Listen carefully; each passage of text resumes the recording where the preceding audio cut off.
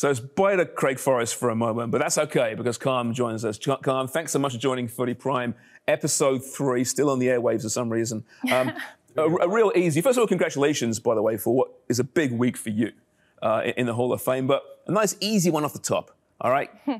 Is Canada a soccer nation? Is it even a sports nation?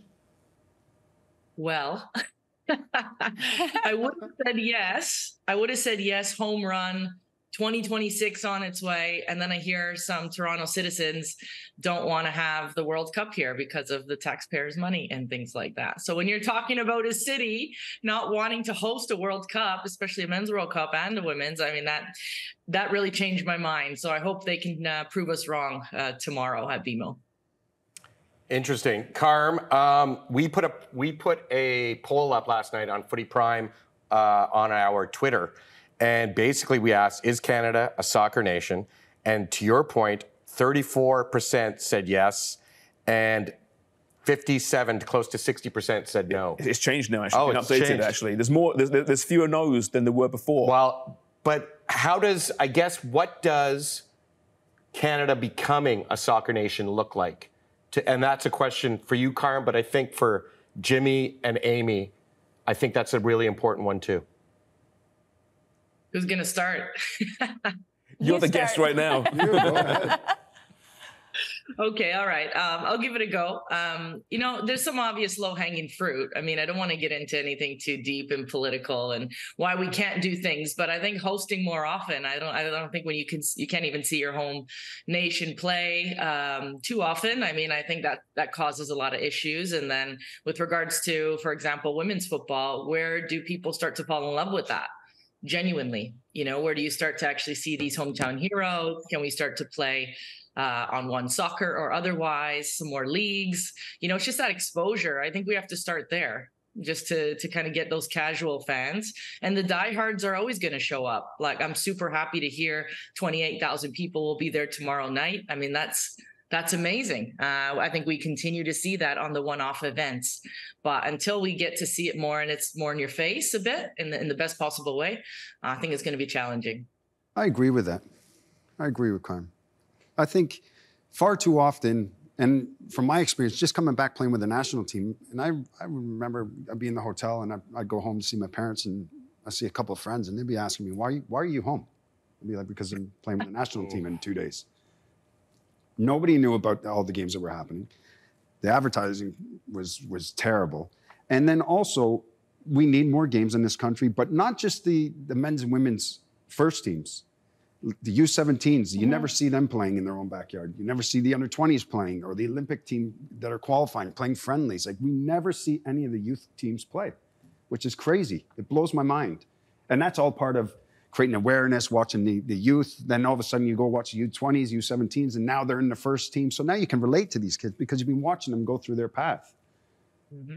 But do you think that the fan base is here to support those games? I'm really curious. I mean, like you said, Carm, there's hardcore fans been around for years, right? And you know, in the world that we operate, we live and breathe with these fans. So I think we get a skewed vision. We've met them. Of Canada. We're friends with them almost, right? Like, but our lens is skewed, I think. Yeah. Compared to a proper football nation where everyone's watching these games and care about these games. That being said, you go to a real football nation, they're not all coming out in mass to watch under-17s play. No, but they got good crowds. And there's awareness There's for good it. crowds. There's awareness. I think for that sure. as Canadians, we have a little bit of an inferiority complex that we don't think we can be builders ourselves. So it's the North American model is predicated upon developing US, and then Canada piggybacks on it.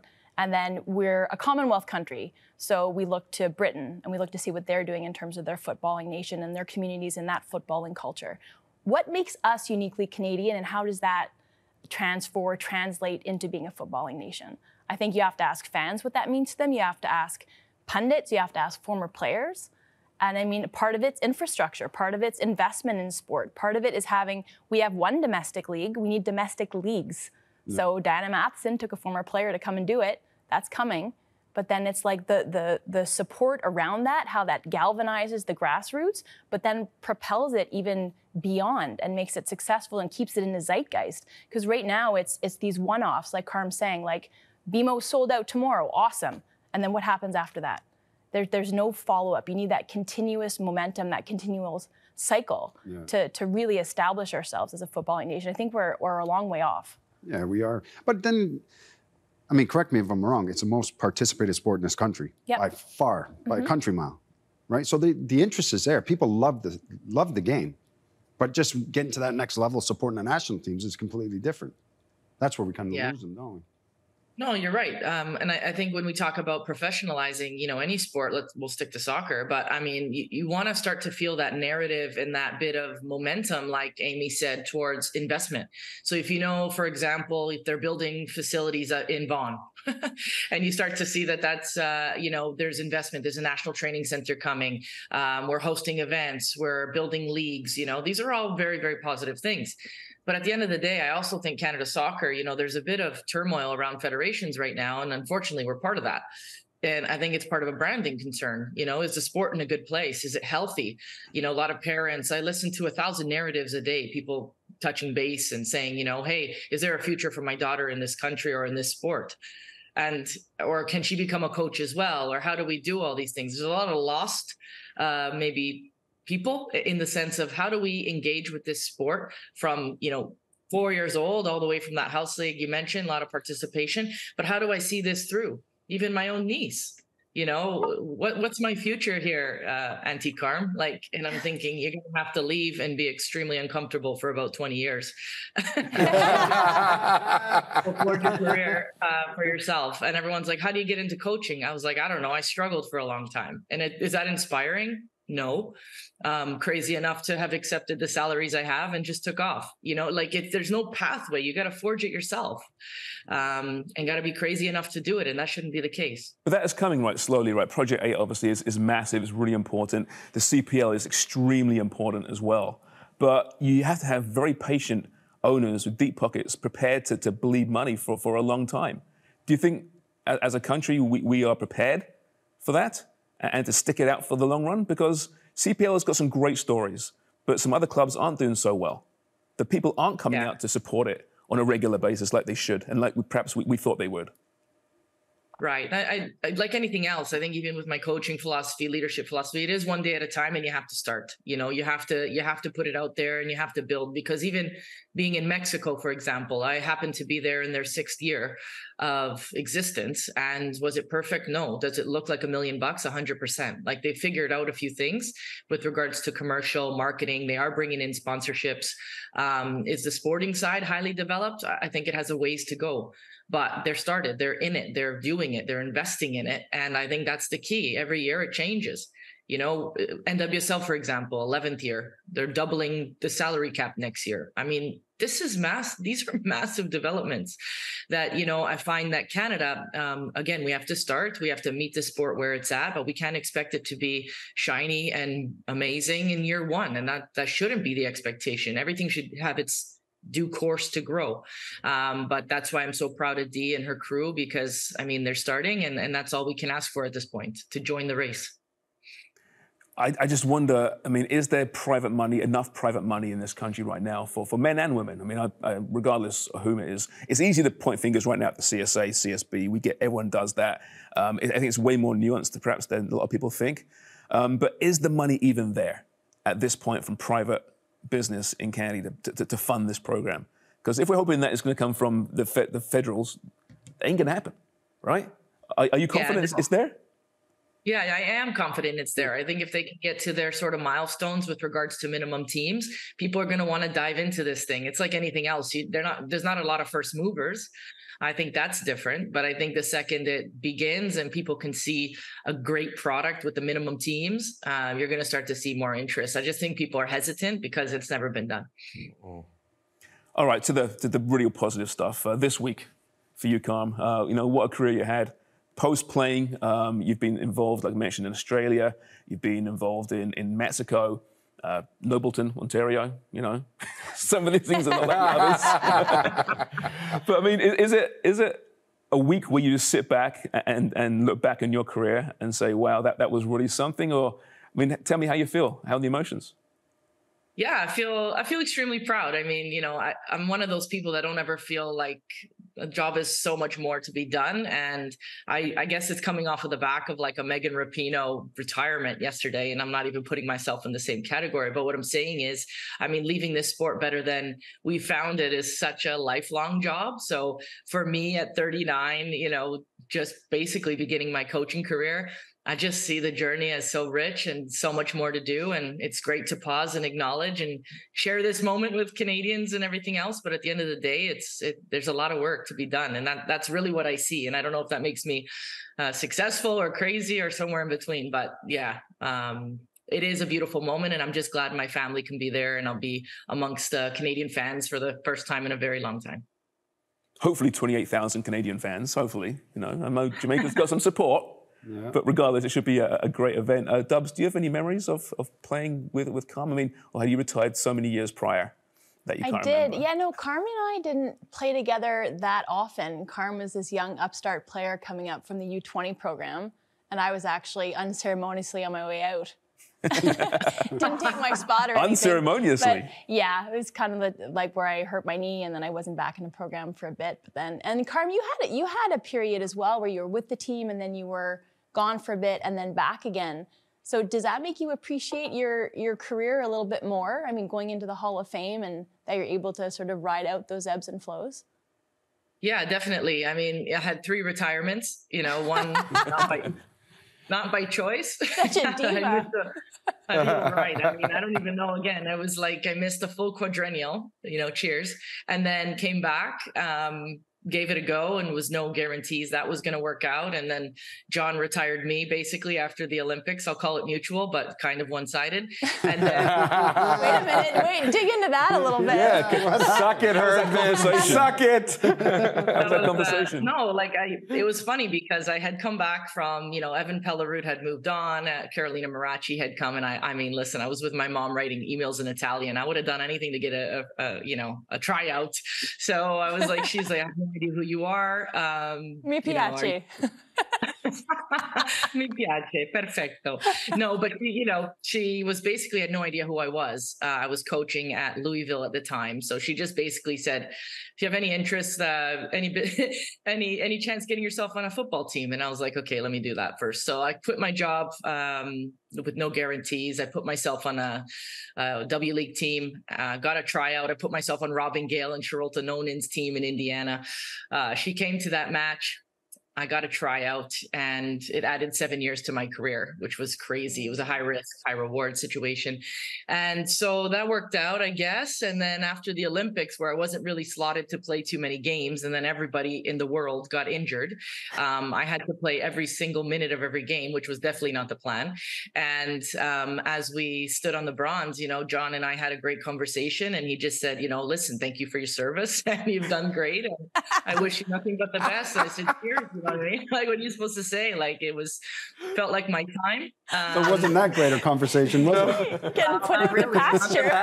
As he put on the bronze medal, as he gave you the bronze medal, he said, F off. Just a little whisper, you're out. You're done. Basically, I mean, in a nutshell. And then I went to go coach again in the NCAA. That was always my second love, coaching. And then all of a sudden, you know, they had done their post-tournament analysis. And he had said, look, based on some of the subjective and objective information, we want to have you for the next quadrennial, and maybe in a different capacity, but we definitely want to have you with us. And I was like, wow, okay, well, I just moved into a new apartment here in Madison, Wisconsin. Let me sort this out because this moment will never come back. And then, yeah, retired after the home World Cup before Rio. Again, very much the right time to do that, and new generation and all that good stuff. So yeah, that's how it ended. And my coaching journey really started in 2016. So when you let players go now as a coach, do you take anything from that experience and how you handle it? High level honesty. I mean, you have to be, yes. And hard conversations don't get much easier when you're dealing with people's lives. But yeah, no, I haven't always been great, but I'm learning how to deliver those messages. Yes. Right. So you don't tell them they stink anymore. No, not directly, indirectly. That's in the email. In Italian. Well, Carm, listen, great chat. Congratulations on what is a great week for you, obviously, and for Canadian football as well, yourself and Richard Hastings. Thanks so much. Thank you so much. Appreciate you having me. Thanks, Carm. Carm, that was Sharms telling you to F off. So you should feel used to it. Thanks, guys. So please make sure if you get a chance, get down to BMO Field on Tuesday, Canada, Jamaica. A huge game for Canada as they look for Olympic qualification, something they should do given the first leg. As we welcome back Craig Forrest to the show. Craig, you heard that. I know you've got a lot of opinions about Canada as a soccer nation. I know where you want it to be. How far away are we from being, do you think, a real soccer nation? I'm going to go for a tea before he starts. It could be Yeah. Where do I start? Well, first of all, with Carm, I'd like to comment a bit about her. She's one of the great soccer minds in our country. She's been fantastic, and she's hungry. She's ambitious. You see how she got herself into the team, how she did take those high-risk opportunities. She's done that as a coach. She went to Europe. She's been in Mexico. A lot of our great minds have really been doing well outside the country, and it'd be nice to bring some of these people home. You look at the males that have done well in the United States. Mark Watson's general manager of Minnesota. Frankie Allop was LA Galaxy's manager. San Jose winning manager in MLS, brought David Beckham over. Pat Onstad's general manager of Houston. Mike Sweeney's part of U.S. club soccer. These are all great minds that should be doing some work here in Canada, but unfortunately we don't have those opportunities. So that's one thing.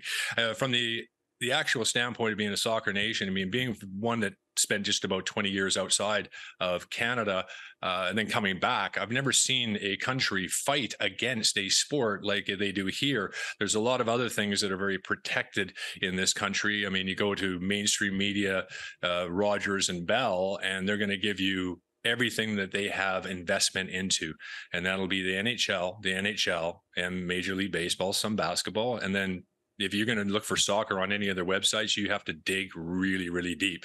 So we're not going to get any help from them, and that's fine. So we have to do some promoting on ourselves. The Canadian Soccer Association has to do that. They don't have the money to do that, but they're trying their best to try to promote some of these Canadian players and get some exposure for our national teams and our programs. The national team is also different than club football. We don't have a culture in this country to go support local club football in Canada. So that's going to take some time to grow that and investment into that, as we've seen with the Canadian Premier League. We'll see it with Project 8, but it'll be a slow build. But I certainly think we're capable of doing it. But we have to realize that there are stumbling blocks and hurdles for us in this country to be able to get beyond it. And we need to stop fighting each other, because the sport really does, I find, feed on itself and end up being its worst enemy when you're trying to put things forward and get ahead. It's been very, very difficult for our sport. Yeah, the infighting is so obvious. Even right now with the labor issues, it's just so frustrating. And even from the proletariat out there. Yeah, it's funny. There's so many divisive opinions. You know, when we did our poll, we asked for comments, and Ryan at BMB Rman 85, I guess he's about 35, 40 years old.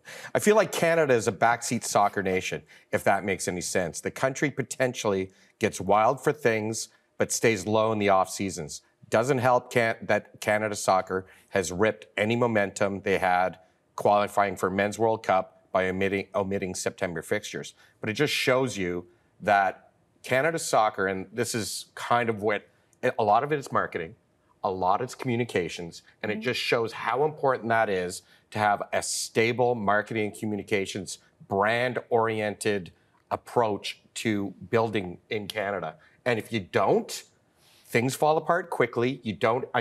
We went to that Honduras match, Amy, Craig, and I. We had a great time with the Voyageurs. It was half full. How many times, why are there no ticket allocations for all of the Ontario League One kids divisions? Why are there these? That doesn't make sense to me. So get people in the seats by communicating properly. Tell them when you're going to play. Footy Prime, 7:30, One Soccer. Tell people when you're going to be on, and don't worry about it sounding braggadocious. It is not. It is just having a conversation. I think there's a lot of misinformation out there as well. Right, let's be honest. There's a lot of great words there, by the way. Braggadocious. Braggadocious. Come How on. the hell did you get braggadocious? Well, I went to Just make school that up. for 6 years. I've got to look this up. Is it even a word? It is a word. No, not, it's is it? not. It's There's no way it's a word. There's no way it's a word. Braggadocious. Braggadocious. You're going to look me up. Or smarter than he looks. Oh my God, it is a word. It is. Is it urban? Where do you think Braggadocious. bragging Maybe you can't came spell it. from? Praising yourself or speaking too proudly about your own achievements. What are we or talking importance. about? Now you Of can be course it's a braggadocious. word. Well, I'm impressed, Wanda. Braggadocious. You know what But else listen- is a word? Pussyfoot. Now I have to go to the That is a word too. lab. And we don't pussyfoot around the topics on this show, right? No. Right. But there's Dive so much right in.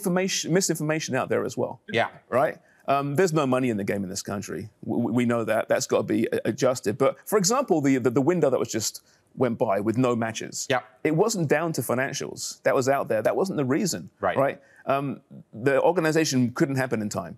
And Saudi Arabia was the team that Canada was supposed to play. I believe it's in James's Park, right?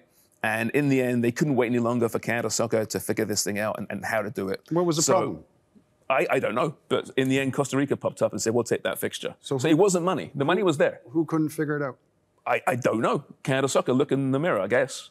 Okay, so but the easy thing is to point fingers at people and organizations or pillars that are missing or where there's been missteps in terms of building this game, right?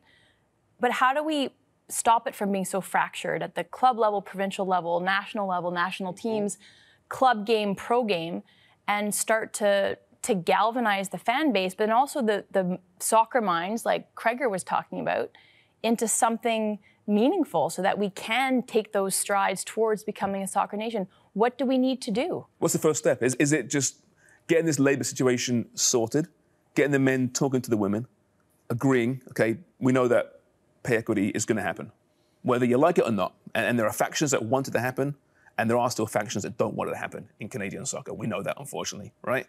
But getting that together and getting those deals signed, because right now we're looked upon from the rest of the world right now as being in complete turmoil because we are in complete turmoil. Mm-hmm. Is that the first step? I mean, I don't know. Right now, they've lawyered up. The men have lawyered up. We know what's happened there, right? It's going to take a long time. Craig's nodding because he knows this. You know, the lawyers are there for a reason to make money, and they're going to drag it out as long as possible. From what I understand, the women are pretty close to agreeing and being happy with the deal offered to them, right? It's the men where the issue is at the moment. Where are you getting all this information? Wikipedia. Wikipedia. But it's important, though, right? It's important It information absolutely to know, is. right? Something has to break here at some point. They have to move forward. Is that it, Craig? Is the CBA gets signed, will that make everything else just follow suit, or is that too simplistic? I think that's probably too simplistic, but you know, the Canadian soccer business situation is that they've got a contract, and I don't think that they're that willing to negotiate anything at the moment. They're in a hard contract, and they're sitting in a decent spot, and it'll be interesting to see what happens down the road as far as people's involvement because of CSB or lack of. Yeah, I don't know if that's the domino that falls and everything follows suit. I really don't think so. I think that goes a long way towards fixing that turmoil and that uncertainty that exists with our national teams and gives them a little bit more of a stronger foothold, so they can move forward, especially the women, women's team has continually been undervalued and undermined, I think, throughout these negotiations. But it's how you move past it. There's a lot of egos, though, right? Yes, but can Canada Soccer be a proper federation? They've talked about bringing in a sporting director. I mean, I know they're absolutely being run on a shoestring budget, and Rian's talked about this before. Not just the amount of staff that they have in, but just in terms of how they're paid. If it's an NSO, can we get people in there for it's more of a volunteer position? Can they get paid? Can we treat it properly like a professional organization that it ought to be? Maybe that's the first step. I just think there's too much. It's very ego-driven.